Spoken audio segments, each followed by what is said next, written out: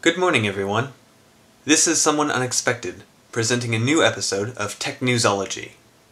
Let us begin.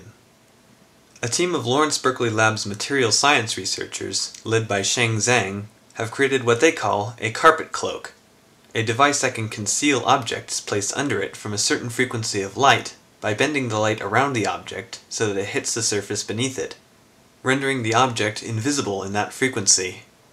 The researchers have done this using a class of artificial materials that derive their properties from their internal structure, rather than their composition, called metamaterials. Sheng Zhang and his team made their carpet cloak from silicon that has been structured with a pattern of carefully designed holes, each with a diameter of 110 nanometers, which is close to the wavelength of light they are manipulating. When researchers inscribe evenly spaced holes of the same diameter in a material, it changes the material's electric and magnetic properties, giving it the ability to bend light around an object the way water flows around a rock.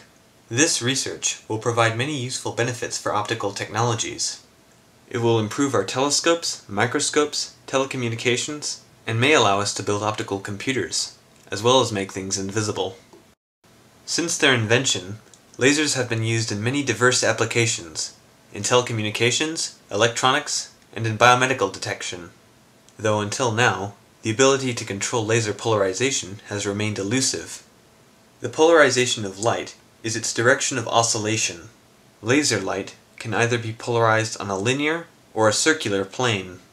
Recently, a team of Japanese and American researchers have found a way to dynamically control laser polarization using an integrated metallic device on the laser facet, called a plasmonic polarizer. One of the ways in which this technology can be used is to increase the amount of information transmitted through laser pulses and satellites, since the information can now be represented in different laser polarizations. It will also give us more versatile laser devices. The function of a particular laser is determined by its polarization. Lasers with a linear polarization are typically used in telecommunications, while lasers with a circular polarization can be used to detect certain types of molecules. A laser that admits both polarizations would be like a Swiss Army knife in its versatility. I'm guessing you all have heard some of the doomsday scenarios purported by celebrities in regards to climate change. Here's some of the good news. As temperatures around the world rise, so does the amount of water in our atmosphere. Because of this, meteorologists are forecasting more cloudy days in the future, which cools the planet down. Many people think this is bad for plants, because the clouds block out sunlight the plants need to grow, when in fact, the opposite is true. Plants actually absorb more sunlight on cloudy days than they do on sunny days. This is because water vapor disperses sunlight, so that it is more likely to hit plant leaves. Also, plants today are growing faster than they used to, especially in areas where the burning of fossil fuels has significantly polluted the air.